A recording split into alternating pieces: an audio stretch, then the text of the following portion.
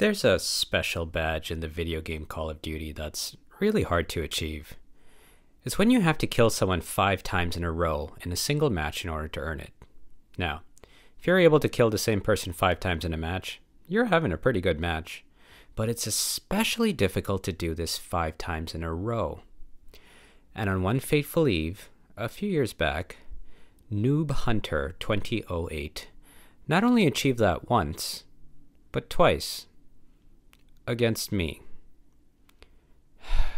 Noob Hunter. My arch nemesis. I don't know who you are, but one day I will find you, and I will tell your parents about your potty mouth. Now, putting aside the likely fact that 2008 probably is a reference to their birth year, there's no steeper learning curve than the world of online gaming. And if you've never played any kind of multiplayer video game, I highly suggest you try it. It's like 5D chess, strategy on steroids, the best way to approach a map, the right loadout, the right character, stay together here and spread out over there. It's endless combinations to try and outwit your opponent. And let me tell you, I feel like I'm pursuing a quantum physics degree when I put in the hours on YouTube to help me get there. There's so many things to get right in order to succeed. Working on your KD ratio, the right ATS setup, even adjusting the sensitivity of your actual controller. And when you're doing this, you can't help but ask, who are the best COD players? The best learners, of course. The ones who can take new information and adapt to it the quickest. Because just when you think you've figured out the playbook for success, the strategy completely turns around and you've got to figure out the new rules. Talk about your VUCA world. This is the workforce of tomorrow, by the way. Well, today, actually. This is how they learn. Amazing feedback cycles, just-in-time learning, and an amazing social community around it, too. We've all got clear goals and clear insight to help us get there. This is a data-driven learning culture, and no one is afraid of it. Bring that closer to home, and well, we've got our own goals to worry about. Am I becoming a better leader? Am I doing this correctly? We're all looking for whatever help we can get to achieve any of those goals, whether it's about taking the next step in our career or defeating a certain opponent online. Why do we never think of data as a learning advantage? In fact, why are we so afraid of data in general? Perhaps we all know why, and we just don't want to talk about it. Well, you can thank Noob Hunter 2008 for this then, because we're going to talk about it.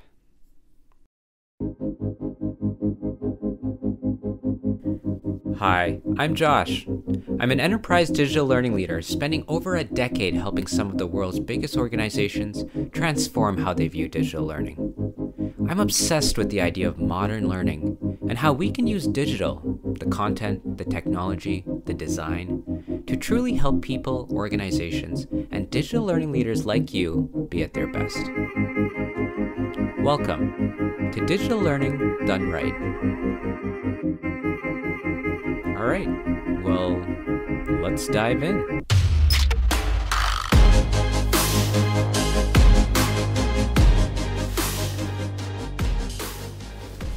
Our big fear of data likely stems from the fact that so much of our world is, well, we're the stuff factory.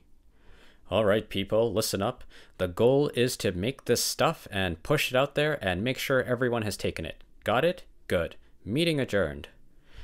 And yet, for all the stuff we produce, what are we looking back on and saying, that worked? Or looking ahead to and saying, what does this need to be? Well, how could we? We have zero inputs to inform any of these decisions. But why do we refrain from doing this? Here's my theory, at least. Data is Pandora's box, and once we open it, it can and will hold us accountable, and well, that's a little scary, isn't it? But isn't that the whole point? The pursuit of meaningful data is the pursuit of why we are really in this profession. Because we're trying to help people. And there's so many ways that data can help. To improve our experiences, to make them more efficient, to decide whether something should be bigger or smaller or better yet, be nothing at all. I know, we're afraid of what data could mean for our everyday activities. Will people finally clue in to that big secret that it's actually really hard to isolate the effects of learning on impact? Yeah, maybe. It's our little data problem. The implications of what it means for, well, everything.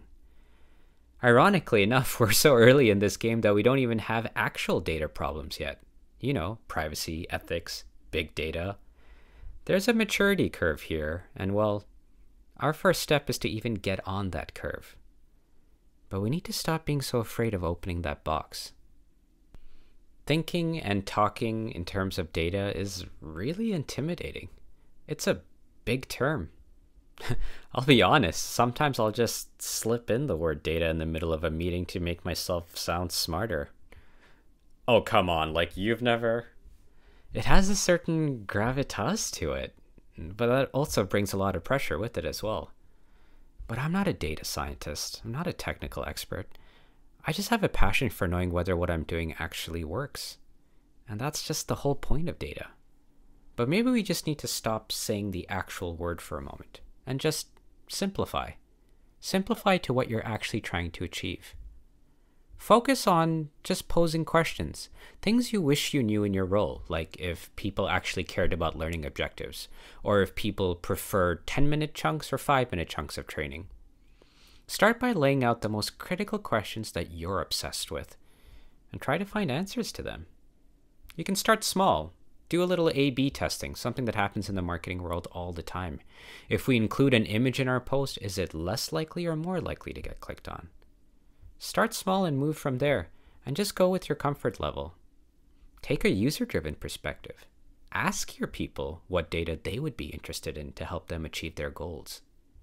It's not like the Call of Duty developers are sitting around pushing out tips and tricks. This is a community of people who are self-organizing to help each other get better, and they know the data they want. Your learning interventions are simply outputs. So why not optimize your outputs with the right inputs? Okay, Josh, I want this. I'm on board. But all I can do is track completion. How can we ever be data savvy like that if that's all the technology I'm working with? Right. Okay, yeah, that's a tough one. But I also think that technology can be a trap for us. We think that, oh, well, the technology isn't there, our hands are tied, and all of a sudden we can't be data-driven. But believe it or not, a data-driven learning culture doesn't start with technology. It starts with a collective want to be more impactful. Yes, we'll get to that completion challenge at the right time. But the first step is getting your organization to understand that completion alone is not a meaningful enough metric to add value to the conversations you're having. When you're building, design with data in mind, and it can be as analog as you want it to be. Do it at the beginning too. Don't leave it for the end. Once you've got your team asking the right questions, the decisions around technology will naturally follow. First, you want to get your organization to the point where it realizes it simply can't move forward without more robust technology in order to keep up with the data you need to deliver impact. We talk so much about how L&D doesn't have a seat at the big table. But that's because, what are you showing up with? You need to earn that seat. And you do that by saying and showing that you care about impact. You care about improvement. Taking data seriously in your organization is not a technology challenge. It's a cultural one.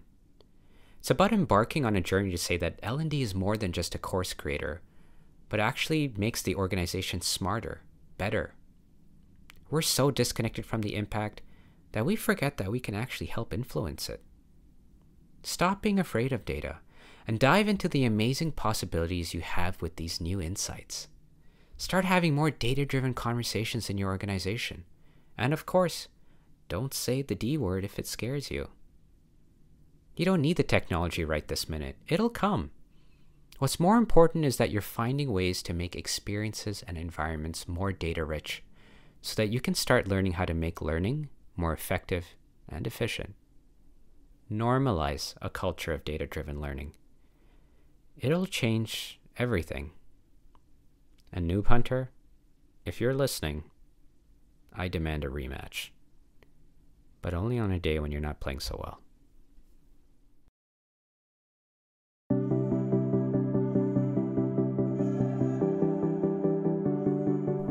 that's all for today. If you enjoyed this, tell a friend, share it with a colleague, and come find me on LinkedIn if you're looking to fight me, or if you can help me find who Noob Hunter is. Got an idea for a future episode? Let me know. Or go to digitallearningdoneright.com. That's digitallearningdoneright.com. And drop an idea in our suggestion box. Next time, we'll talk about my favorite meme, L&D of the future, and buying a new hat rack.